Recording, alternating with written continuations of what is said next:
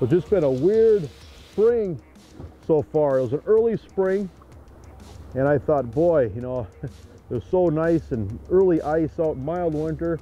And then, you know, you look through May, big parts of April, it was just cool. I remember the water temperatures across the board in the upper Midwest anyways just seemed to hang between 40 and 50 degrees forever.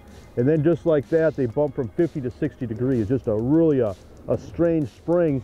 And so the water's warmed up dramatically here over the last 10 days. But what's amazing to me is that we had a major cold front come through.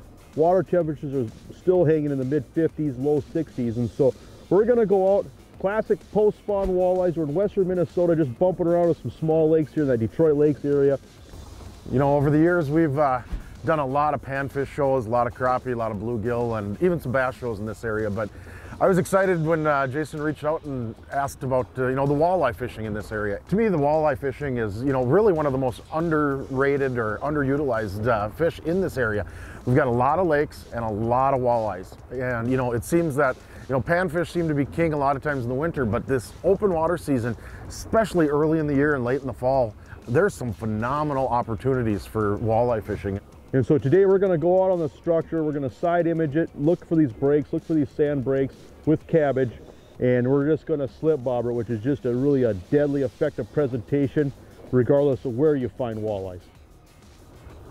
So we're just going along here, like that 8 to 10 foot transition. You just see this, there's some weeds starting to come up off the bottom. The down view is really crucial for looking at the weeds. I mean, you really get some clarity, but we're just going along. We're just trying to find some scattered clumps of cabbage that's starting to grow up in here.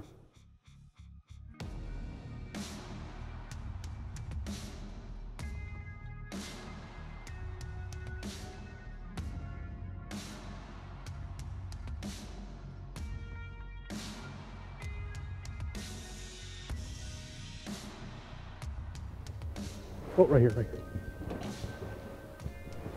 Got him. That was fun. I never get tired of that. This is a good one here, Tony. Oh, good. You know, it's that time of year too where they just fight hard. They're just strong fish. Beauty.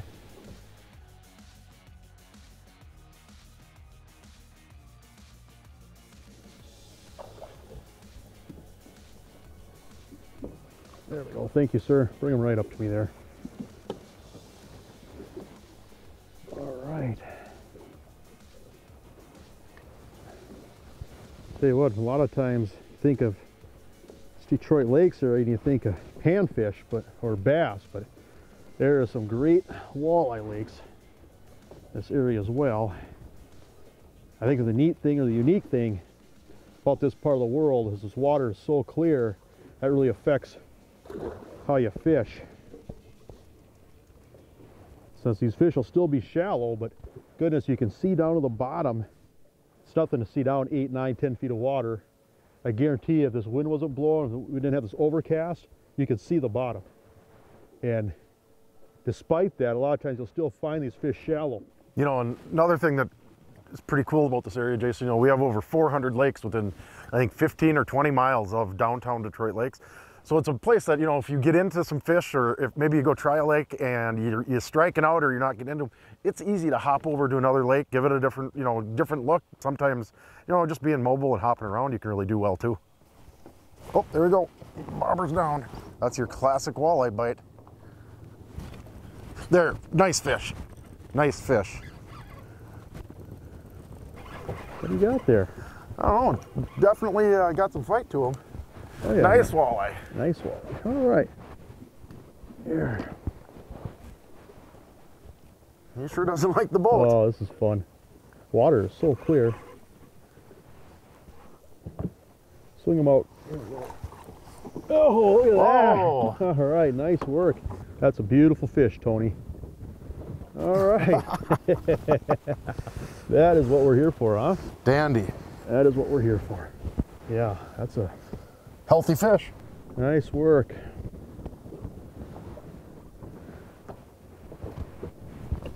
Woo! Get a little bit of chop out here too. These slip bobbers are starting to dance a little bit. That's good. All right, let's go get another one. You know, the thing about slip bobber fishing is that you're stationary in a spot and you're trying to pick the spot on the spot, but you need these fish to come through. And a lot of times, you know, we'll even use the live site where we can, you know, try to see fish swimming by, but it's hard to chase an individual fish. And so you see a fish swim by, it's not like you can throw your slip bobber ahead of the fish sometimes and catch it. Usually what we're trying to use that for is see the speed that the fish are traveling and the direction that they're coming from. And what you'll see is a pattern, and what's amazing is how fast these fish will move through. And so one thing I like to do is I like to just settle down in an area and just see how many bites do I get in an hour, how many fish do I catch in an hour. If I can catch 2 or 3 fish in an hour and just get a good wave or two of fish that come underneath my location every hour, that's going to add up to a great day of fishing, because, you know, these fish, it's almost like they're just swimming back and forth. They might have a 200-foot zone, you know, a 200-foot contour that they're swimming up and down, and you know what, you catch fish, they swim off, guess what, half an hour later those same fish are swimming right back underneath you. And so you can try to chase them around, but I find what works the best is just sitting there and letting them come to you. And so that's why slip bobber fishing can be so effective, especially when you have weeds, is that you can keep your presentation out of the weeds and just hanging in a zone, and those fish, every fish that comes by is going to try to eat it.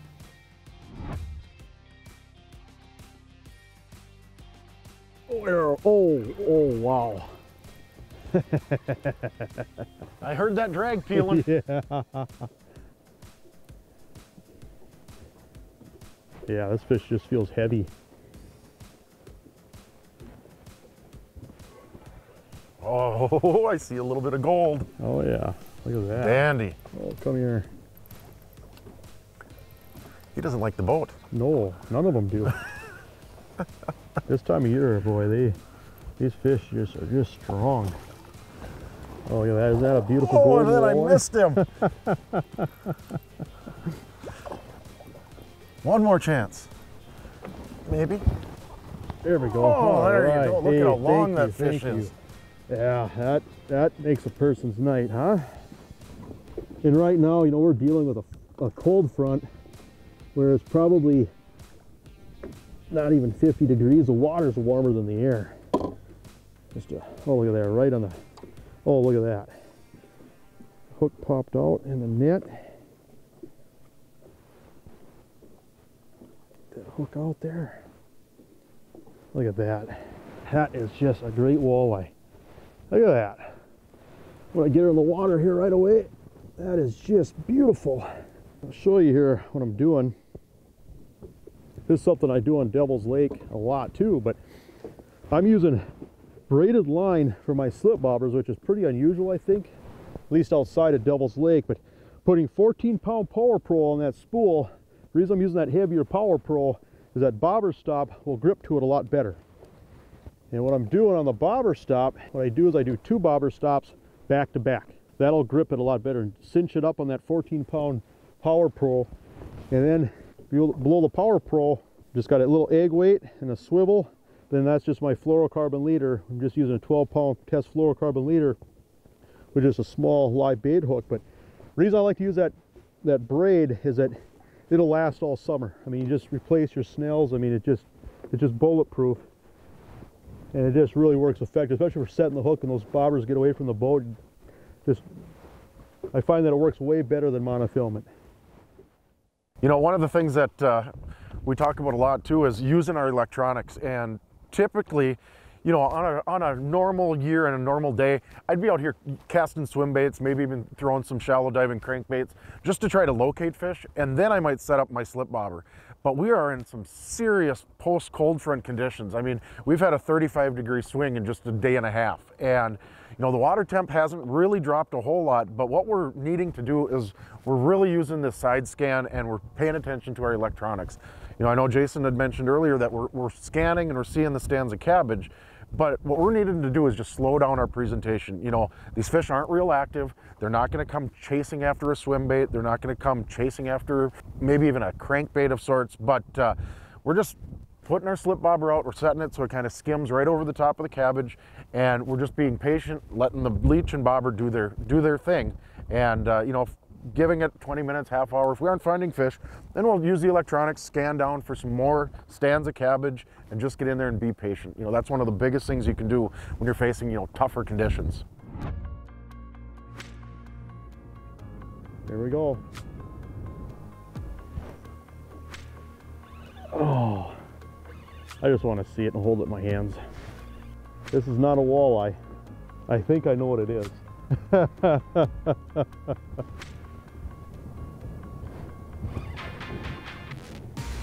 Come over here. I think we know what this is. Oh yeah, oh, yeah. Nice fish. I think we have a little bit too small of a net. Yeah, we'll see if we can just unhook them next to the boat. Yeah. That was about 10 years ago or so, and this area really blew up and kind of got put on the muskie world. Well, with fish like that, you can see why. Yeah. Oh, come on. Oh yeah, I'm seeing some color. That's a nice muskie. Yeah, he's all mid-40s. But here's something to talk about too, you know, in the sense that, you know, people that are out here fishing for muskies, they're going to take care of them. They're going to have bolt cutters, they're going to have a big net. They're going to get them out of the water, back in the water. But, you know, if you're out here bass fishing, walleye fishing, whatever, and you happen to get one of these on, I guess what you call accidentally or incidentally, chances are you're going to have too small of a net, you're going to have light lines, you're going to wear out the fish. So I think you have to be extra careful. Take even more precautions, or these fish are going to be more tired.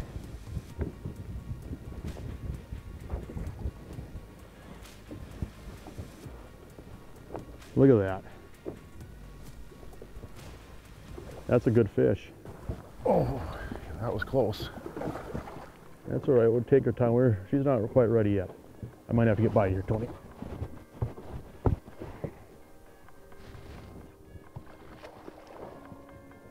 Okay, I'm gonna get buddy up there. Go, go, go, go, go. Oh! I knew we were kind of on borrowed time. Yeah. 8-pound fluorocarbon leader. Oh well. It was fun to see. Absolutely. The whole system with slip bobbering is pretty simple in the sense that you obviously don't need a very expensive rod, in the sense that you're not using the rod for sensitivity. And so biggest thing is just to lengthen the action. Don't be afraid to use a longer rod. This is just a Walleye series rod from Shields. Phenomenal multi-purpose rod if you need a 7 to 7.5 foot rod, medium light action for live bait rigging, slip bobber, or even pitching cranks. I like that longer action just for lobbing bait without losing your bait. Remember too, with the reel, when you're setting the hook, don't be afraid to set the hook with the reel. And since that bobber goes down, just crank on that reel handle until that rod starts to load up. When you start to feel that rod tip load up, that's when you sweep and set the hook. And so otherwise you're going to swing and miss at a lot of fish. And so 14-pound braid with that 8-pound fluorocarbon leader. Now I'll show you my tackle box here real quick. As far as just a slip bobber tackle box, things you need to have. Obviously the assortment of slip bobbers, a lot of 1 inch, 1.25 inch slip bobbers, a lot of small egg weights or worm weights, especially if you're using a plain hook. But the other thing I do a lot of is these whistler jigs and these small fireball jigs. And what I find early on in the year, especially with these fronts, you know, I'll use a plain hook a lot. You know, the air temperatures dropped 20, 25 degrees in the last couple of days. And so when things get tough, cold fronts, go plain, keep it simple. But especially later on in the summer, that water warms up, a lot of times just a fireball hook or a whistler jig.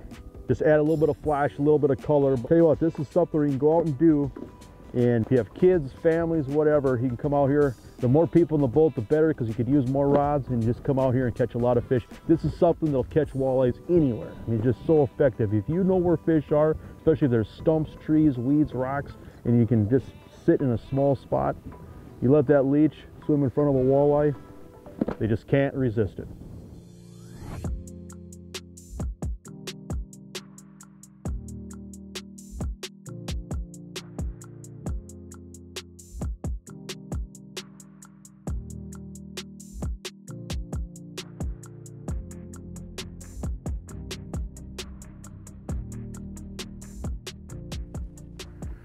You know, this area that we're fishing is just real typical. We've got just kind of a big sand flat. We've got some cabbage weeds. And then if we just go another, 70 yards that way, it drops off into some deeper water. And we're just focusing on the stands of cabbage and getting that slip bobber up there, let it kind of move right among the cabbage, and these fish are just coming out and ambushing it. And it's just been a fun way to catch fish, and beautiful night on the water. You know, one of the big things that's changed in fishing is just the spot lock features on these trolling motors. I mean, I remember where we were using a lot of anchors, and we were using the biggest anchor that we could lift. We would put chain on it just, you know, for really windy days where we could hold the boat. And when the spot lock first came out, it was useful, but it wasn't really tight enough where I would feel comfortable using slip bobbers with it, especially in strong wind. The spot lock, the orientation on the spot lock has just gotten better and better, where now, I mean, I don't even carry an anchor in my boat anymore. I'm not even worrying about, you know, lifting an anchor up pulling it out of the mud and lowering it back down. I used to have a big tub that I would put my anchor in so I wouldn't get mud in the bottom of the boat. Those days are gone, luckily. And because these spot locks have gotten so tight, they've become really useful, valuable tools for things like slip bobbers. You know, take it even a step further with these trolling motors today. I'm using a 36-volt Ultrex. I love it because of the cable steering, and plus I still have the remote, but I'm using 3 lithium batteries. And so I'm using the Dakota 100 series lithiums, and tell you what, I don't care if there's 3-foot waves, 4-foot waves, you can spot lock on a spot for 10, 11 hours. You don't ever have to worry about budging. I mean, you just cannot wear out the batteries in a day. And so when you combine the spot lock features with the lithium, it doesn't matter how strong the current is, it doesn't matter how hard the wind's blowing. It's the easiest boat control in the world. You just sit on a good spot and fish. Got him.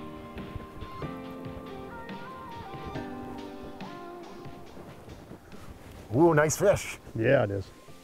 Just loving how these bobbers just dunk. Oh, come on up. This is a good fish. Yeah, I caught a glimpse of him. Ooh, it's a dandy. These fish are just beautiful. There we go. Thank you, nice sir. Fish. All right. Look at just how gold they are. That's just gorgeous. Beautiful color fish here. There she goes. All right. Get the slip bobber out of here. Let's do it again. Yeah, let's do it again is right. One of the things that I thought was kind of unique out there today was the fact that as we were scanning and moving along and, you know, using the electronics, we could see stands of cabbage weed, and a lot of that weed was only 2 and 3 feet tall, which tells me it's going to be coming up in the next few weeks, and it's going to be getting taller. But I think it's because we had such a mild winter this year and we didn't have a lot of snowfall, so light was able to penetrate a lot of these lakes, you know, all winter long.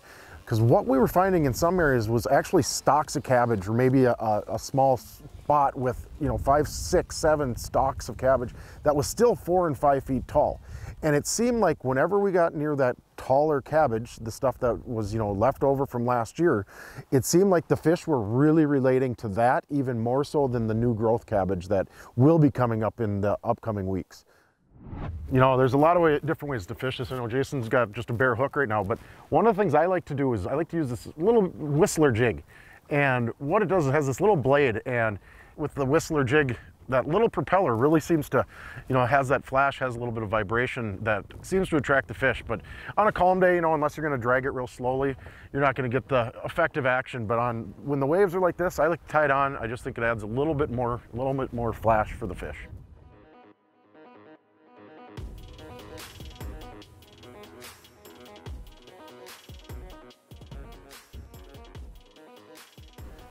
Bobber down.